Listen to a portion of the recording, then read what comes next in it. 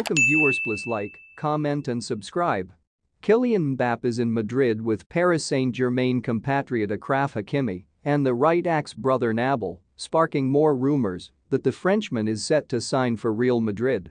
Mbappe's presence in Madrid once again brings rumors that the superstar will be plying his trade at the Estadio Santiago Bernabeu next season. With less than 2 months remaining on his PSG contract and the player about to make a decision on his future in the coming days, his presence in the Spanish capital has led to the rumor mill running wild.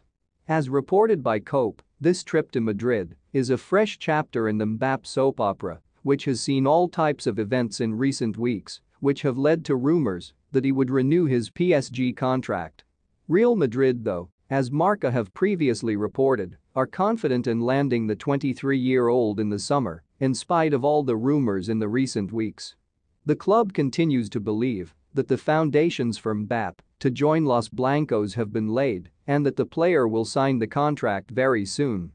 As reported by Marca on April 25, Mbappe only needs to officially announce his destination for next season, a circumstance that will not occur before PSG's season comes to an end, which will be on May 21 against Metz.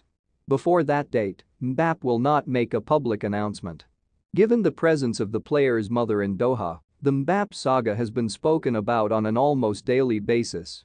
A meeting that took place at the end of April was interpreted as PSG's last attempt to retain their star player. The player's mother, Faisal Amari, traveled to Doha with her young son Ethan, and speculation of a possible summit erupted. Last week, Le Parisien reported that PSG and Mbappe had reached an agreement in principle on the player's extension for 2 seasons, with an option of another year.